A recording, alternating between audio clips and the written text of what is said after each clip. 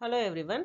In this lecture we are going to discuss about the topic SDD and SDT in compiler design. SDD is syntax directed definition and SDT is syntax directed translation. A SDD or SDT is a context free grammar together with attributes and rules or actions. Here rules are defined by SDD and actions are performed by SDT according to the rules given. Always an attribute is associated with grammar symbol and rules are associated with productions. For example, we have two productions here, E tends to E plus T and E tends to T. The associated semantic rules are E dot val is equal to E dot val plus T dot val and E dot val is equal to T dot val. Here val is the attribute associated with the grammar symbol E and T. The first rule is performing addition operation and the result is stored in E dot val, and the second rule assigns the value of T to E. Now let us see the types of attributes. The attributes can be categorized into two groups depending on how they receive their values. The first one is synthesized attribute and the second one is inherited attributes. First we will see about synthesized attributes. The attribute of the node that are derived from its children nodes are called as synthesized attributes. For example, consider the production S tends to ABC. Here ABC are child nodes and S is the parent node. If S is taking values from its child nodes A, B or C, then it is said to be synthesized attribute as the values of ABC are synthesized to S. Let us see an example for synthesized attribute. The SDD associates to each non-terminal a synthesized attribute called val. So we can see val here, and we have three productions and associated semantic rules. The first one is performing multiplication operation, second one is addition, and third one is assigning the integer value to E. In synthesized attributes, values will be flowing from child to parent as mentioned here. And we know that the actions can be represented in the form of SDT according to the rules given. This SDT can be represented as parse tree. Now let us consider the input string 3 into 2 plus 5 and frame the parse tree. Here we can see the parse tree. E dot val is represented as E plus E according to the rule number 2, and this E can be represented as E into E according to rule number 1. And this E can be represented as integer according to rule number 3. So every E is represented as integer and here also it is represented as integer. Now we are mentioning the number. So here integer is nothing but a number. So this 3 is represented here and 2 is represented here and 5 is represented here. If we see the leaf nodes, we can see the given input string, that is 3 into 2 plus 5. Now let us see how the value is flowing from child to parent. According to rule number 3, this integer is assigned to the parent E dot val. The same way here in the parse tree, the value 3 is passing to its parent E dot val as per the flow mentioned in the arrow. Here also the number 2 is passing to the parent E dot val, and this is multiplication. According to the rule number 1, we have to multiply the 3 with the number 2 and the result is stored into its parent E dot val. And here 5 is passed to its parent according to rule number 3, and next is addition. So according to rule number 2, we have to add this and store the result in its parent. So 6 plus 5 is 11, that is stored in its parent. So this is the concept of synthesized attribute. It is taking the values from child to parent. Now let us see about inherited attributes. The attributes of the node that are derived from its parent or sibling nodes are called as inherited attributes. Consider the production S tends to ABC. Here ABC are child nodes and S is the parent node. So if we consider A, it can get the values from its siblings B or C or its parent S. If we consider B, it can get its value from A or C or S. So A and C are siblings and S is the parent. If we check C, it can get the values from siblings A, B or its parent S. So let us see an example for inherited attributes. The symbol T is associated with the synthesized attribute type and L is associated with an inherited attribute in. Here we have the productions. D tends to TL, T tends to int, T tends to real, L tends to L1, ID and L tends to ID. Here D is the declaration and T is the synthesized attribute which is called as type, and L is the inherited attribute. L is nothing but a variable. So here we can see that L tends to ID. ID is the variable.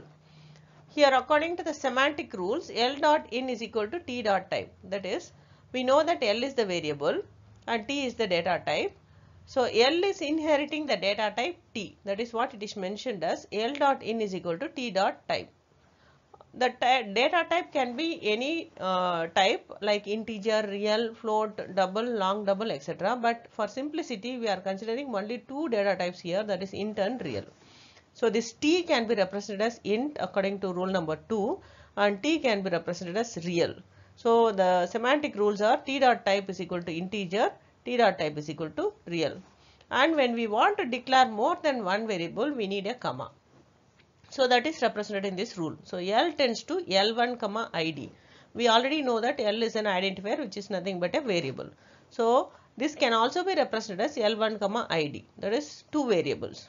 So here this L1 can be further splitted into L1, ID. So that is the concept of this. So here L1 inherits the value of L. That is, what is L here? L dot in. L dot in means it is inheriting the value of data type T. So automatically whatever data type applicable to L is applicable to L1 also. Okay. So next is add type. So what is the purpose of this add type means, whenever a variable is declared, its name and its data type is recorded into the symbol table. So here add type of id.entry, L dot in. So you are entering the identifier as well as its type. Its type is mentioned in L dot in. It is nothing but data type T.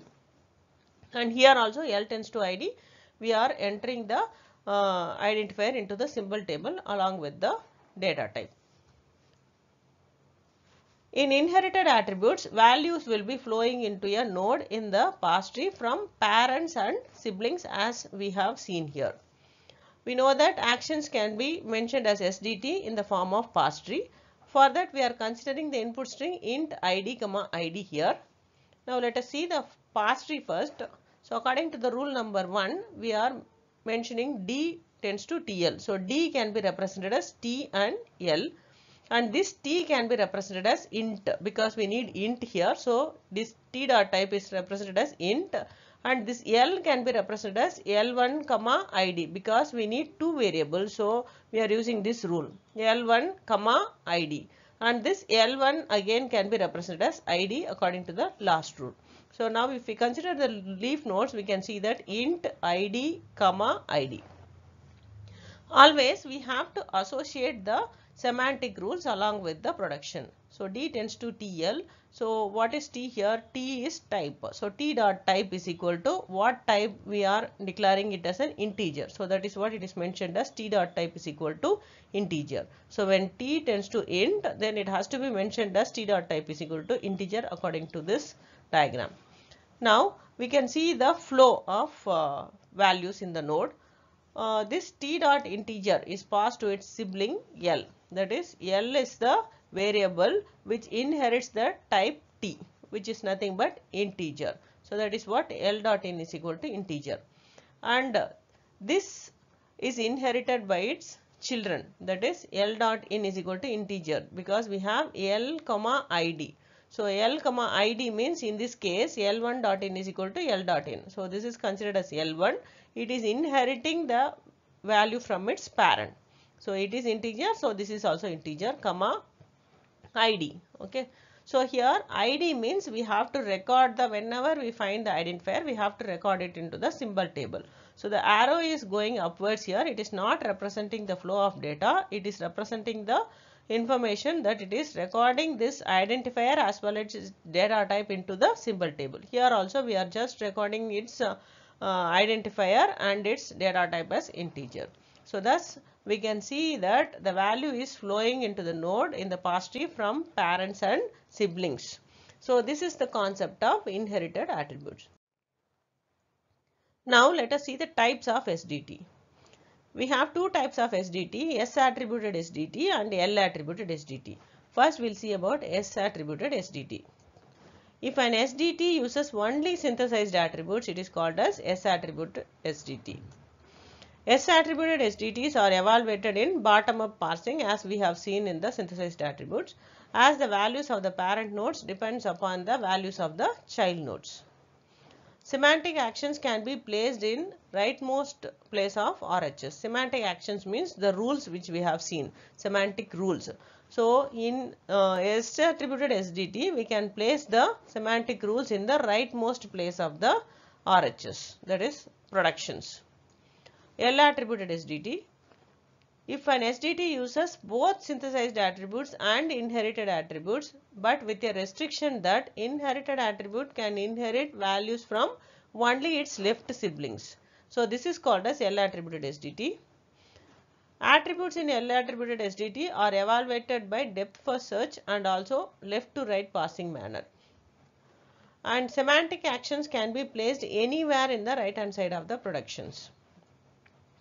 Let us consider the production S tends to ABC. Here ABC are child nodes and S is the parent node.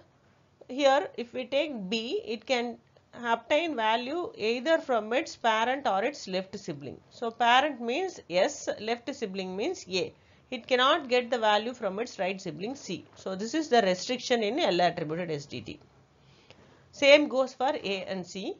So if we take A, it cannot take any values from the siblings because it don't have the left sibling. It has only its parent, so it can take value from its parent alone. If we take C, since it is the rightmost one, it can take values from A, B or S because A and B are left siblings and S is the parent. So thus we have seen about types of SDT. So in this lecture, we have discussed about the concept SDD, SDT and types of SDT. Thank you.